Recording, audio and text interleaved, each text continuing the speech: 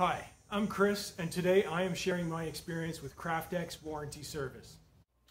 Spoiler alert, I wouldn't have made this video if there weren't issues with it. This is my CX125HC planer. It's a Craftex model. It's been in service for quite a while, and the store called me this morning to say it was ready to pick up. I rushed right over to get it. Let's see how they did. All right. I've got the planer that just came back from warranty service set up. My shop vac is connected to it.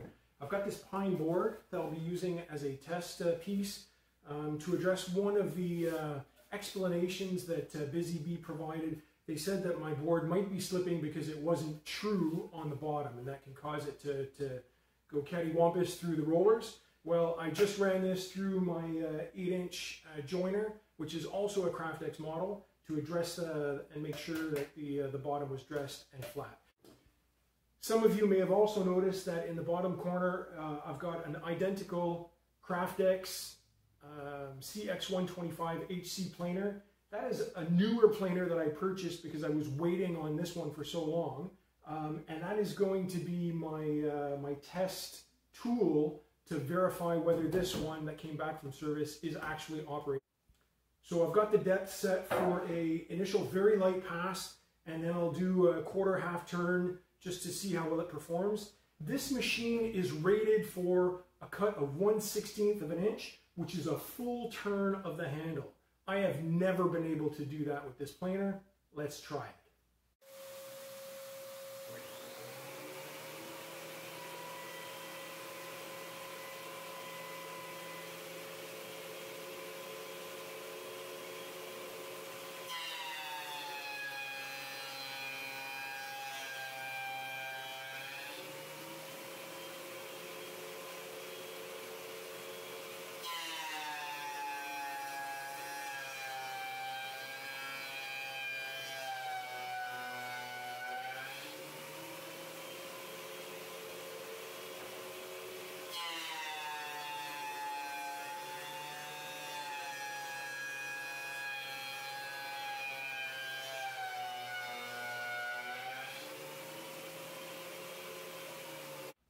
Alright, so you can see that there's a lot of hesitation as the board was feeding through the planer.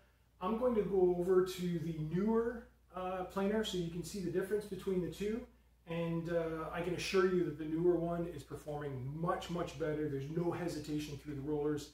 Let's see this together.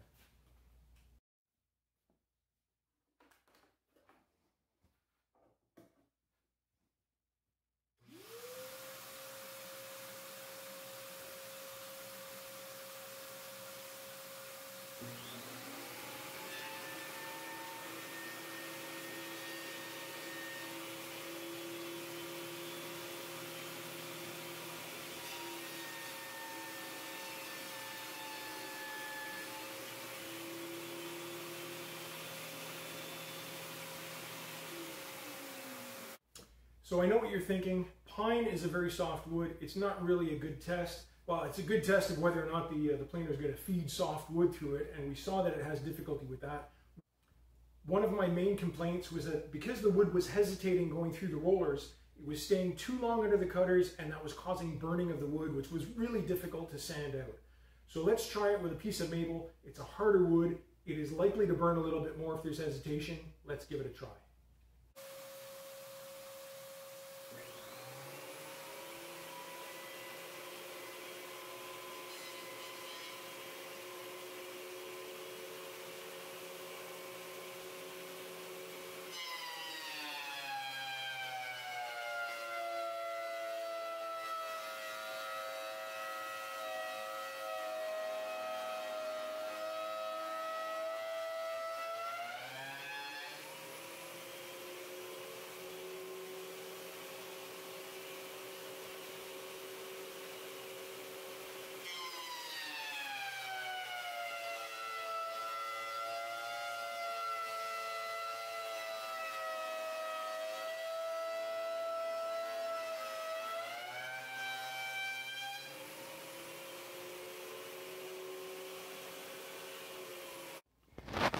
So here's the planer.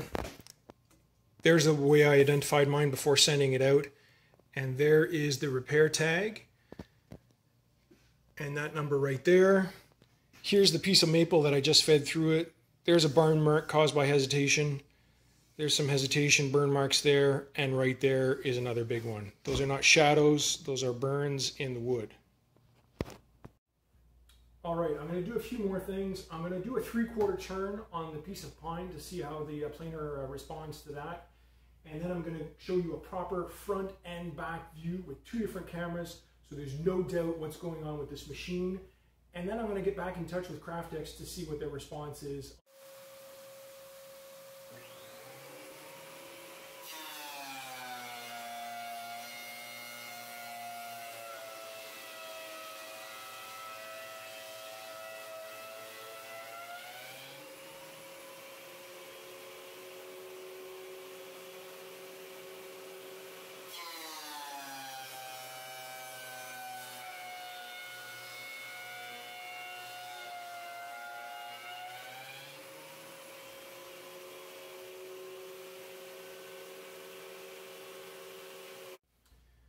So the planer choked out so bad on a 3/4 turn, which is less than 1/16, that I hesitate to go any further.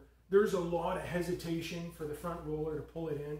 Once it gets going, it doesn't leave burn marks on the pine, but I think I'll do it on the maple next to see how it responds.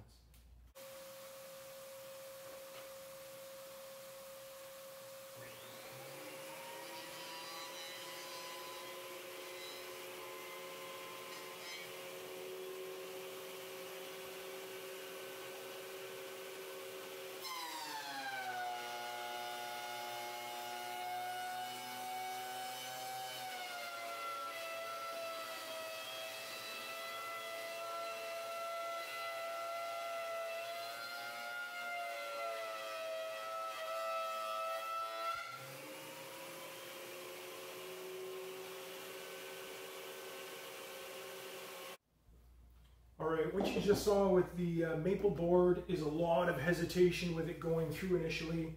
There's a lot of tear out at the front end here.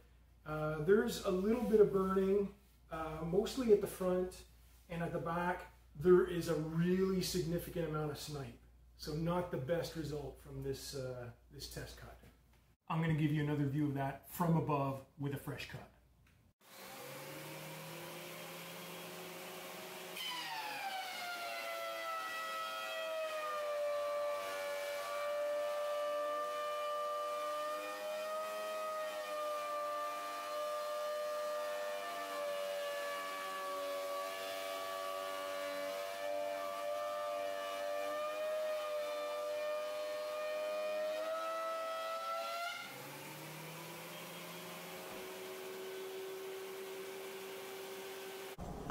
So this is the manual from Craftex for the thickness planer. I'm going to scroll down here to show you the specification table. So at 12.5 inches, the full width of the planer, you should be able to make a 1/16 inch cut, which is 1 full turn of the handle. My boards that I used in the test are 5.5 inches wide. So they should be giving me the performance here for a 6-inch board, which is 1/8 of an inch, which is 2 full turns of the handle, and the planer is choking out at 3/4 of 1 turn. Now, if you stuck around this long, you deserve to know the backstory. And that's that in 2019, my wife and I suffered a house fire which consumed the workshop.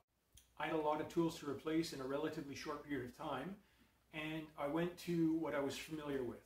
I've been a customer of Busy Bee since 1998, and in the years that have passed, I have come to recognize that by and large, their tools strike a pretty good balance between performance and cost.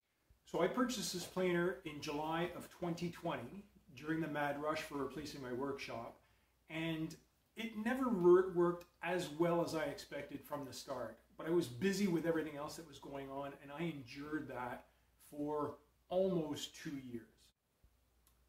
The staff at the Ottawa outlet of Busy Bee are friendly and knowledgeable, and I enjoy shopping there for my needs. Unfortunately, when they send a tool out for repair, they lose any influence over it. The local store had no information to offer me, and I couldn't get any answers out of the customer service phone number or email address. After 16 weeks, I got tired of getting the runaround, so I went onto LinkedIn and I found the president of the company, the CEO, and the head of marketing, and I messaged them all. I also filed a complaint with the Better Business Bureau. After hearing nothing for 6 days, I published online reviews for the Ottawa store and for the head office. The very next day, this morning, I get a reply from BusyBee through the Better Business Bureau, basically telling me that they still think that this tool is operating correctly, but as an act of goodwill, they're willing to take it back with a 40% restocking fee. My position is the tool is not operating the way it should be. It is 21 months old, well within the 36-month warranty period, and BusyBee should make good on its warranty and either repair it to satisfaction, or replace it, or make an offer that is better than a 40% reduction in its cost. Then again, I'm just a guy keeping busy in a basement workshop, so let me know what you think. Should the company be doing more to make good on their warranty, or am I out to lunch? Please like, please share the video, and if you want to know what the resolution is, follow because I will be producing an update. Thank you for watching.